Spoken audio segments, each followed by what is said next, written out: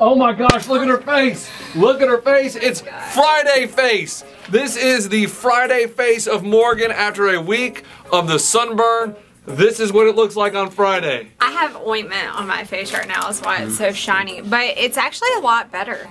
A lot better. A lot better. Like, I mean, I'm not going to be rude. You don't look terrible. You look bad, but not terrible. No, you look a lot better, Morgan. Well, yes, you look a lot better. And so this week in the history of the world will always be known as the week of Morgan's face. I know, a whole week of videos about my face. People are probably really sick of it. No, actually, I think they like it. No, people really like your face, and they say they've learned a lot from you, like drink Gatorade to stay hydrated after a sunburn. That's a true thing, but I want to say we've been doing this side. Yeah. Now this side looks pretty similar. It does. I'm pretty excited about it. Turn the other way.